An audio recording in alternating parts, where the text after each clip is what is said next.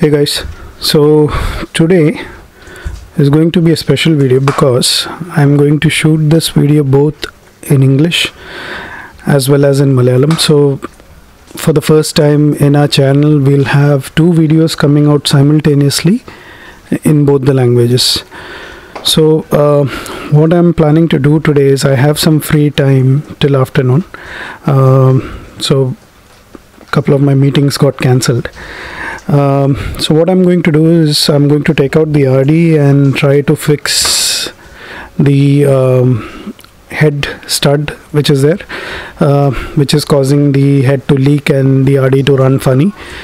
So most likely we'll have to take out the left cylinder completely and then start checking on what is wrong. So I also had bought this helicoil set very long time ago. So what this helps us doing is it will help us put the threads back into that hole which is presently missing the thread. So all the threads got stripped in that. So what I'll do is I'll take out the cylinder and check if the hole is not too big. If it is of this size, then probably we'll put a thread and we'll use the same helicoil to give a sample to the lathe and get a new head stud made. So that is my plan and hopefully it works. So yeah, let's get into it. We'll get the RD out. We will move it somewhere over here. This is where I have some space. I don't want to move it over there because it might rain. So I will take the RD out and put you guys on a tripod.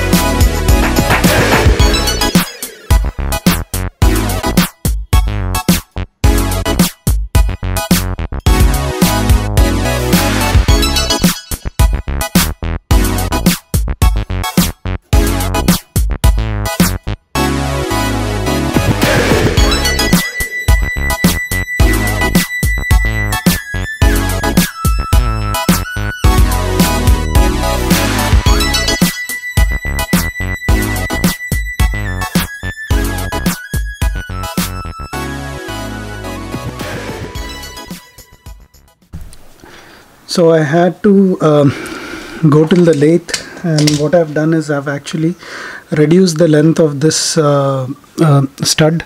It was actually a bit more longer, like about 1.5 inch more longer. So we had to reduce it, plus we have to bring the threads till here, so that now it can be tightened without putting any washers in it. Another thing is, what I've done is I've actually inserted a small sleeve in this, which can help us tighten this.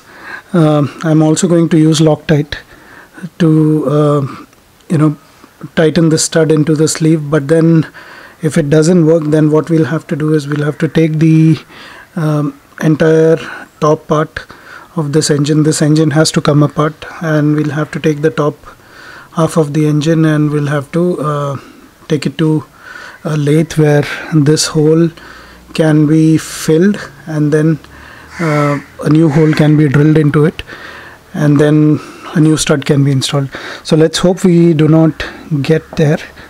So fingers crossed. So I'm going to install this now.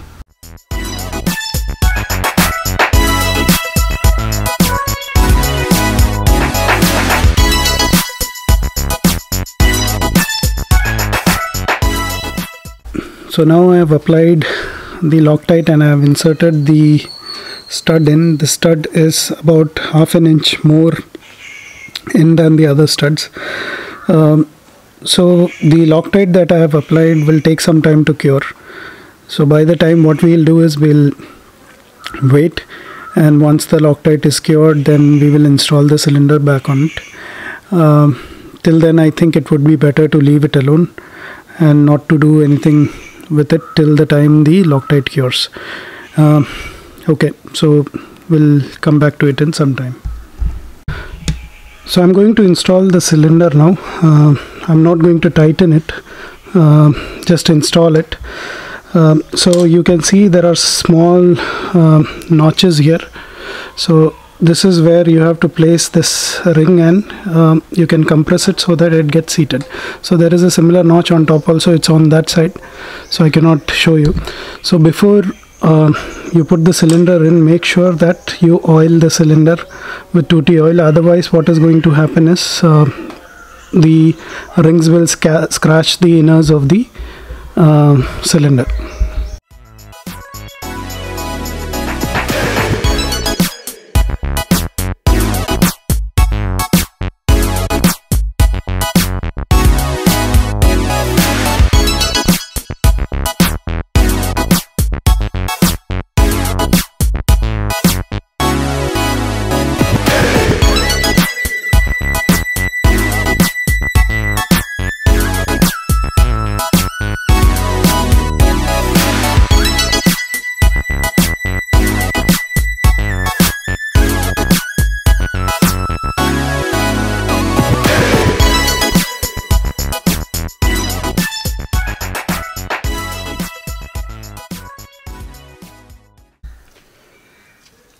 I have tightened the bolt. I'm hoping that it doesn't leak now. Let's see. So the leak issue is not fixed yet. It's slightly leaking, so probably what I'll do is I'll tighten this in the night again once the Loctite gets a bit more time to set, and then probably we'll try starting it again. It's not as bad as what it used to be yesterday, but it is still bad. So yeah, we'll try again in the night. Okay, so there is an update, guys. I was able to seal the leak almost 98-99% after I changed the head gasket as well. So when I put the stud back, it was leaking heavily. I could see sparks coming out. It was pretty dangerous. It would have caught fire if we would have taken it out like that. But now it is okay. So I'll just show you guys how it sounds after the head gasket replacement. So like you can see, it is kind of okay, and it is idling as well. there is a slight play in the accelerator, because of which, you know, it is kind of going down. So if I just increase the RPM a bit,